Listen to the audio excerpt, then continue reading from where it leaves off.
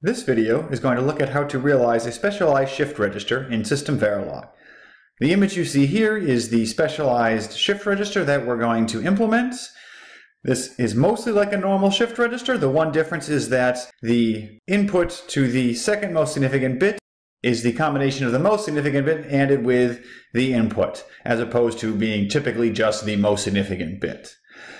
So to get started, we're going to have a template for this module, and we're going to parameterize this module so that instead of just being able to implement a 4-bit shift register like is shown in the image, we can implement a shift register with any number of bits that we like. So we have a parameter W for the width of the shift register, and we've got 3 inputs, the one main input for the shift register, and then the clock and the reset inputs, and we've got a single output out, which is the output of the least significant bit of the shift register. So to implement this in Verilog, the first thing we need to do is have a place to maintain or store the bits within the shift register. So we're going to have a logic that's going to store all the bits. And so if we have a total of W bits, we're going to need a vector from W minus 1 down to 0. And I'm going to call this sreg for the shift register. And then basically we just need an always block that will implement the functionality of the shift register.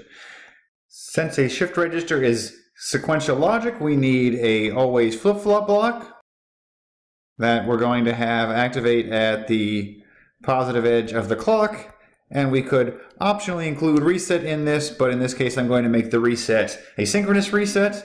So if reset is asserted, then we need to reset the flip-flops to their default state or reset them to 0, so we need to set the values of the S register to however many zeros that we have, and otherwise we need to set the different bits of the sreg to whatever their new values are going to be, and we can use a concatenation operator to achieve this.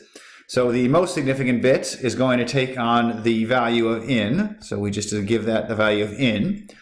The second most significant bit is the one that's being generated by the AND gate, and so that is a combination of the most significant bit, which is whatever is in the most significant bit of the S register, which is the W minus 1 bits, ANDed with whatever the input is.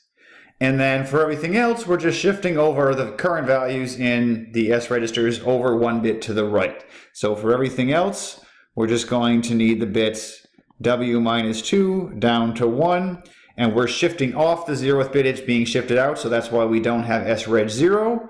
We close off our concatenation, and that's all we need to implement this module.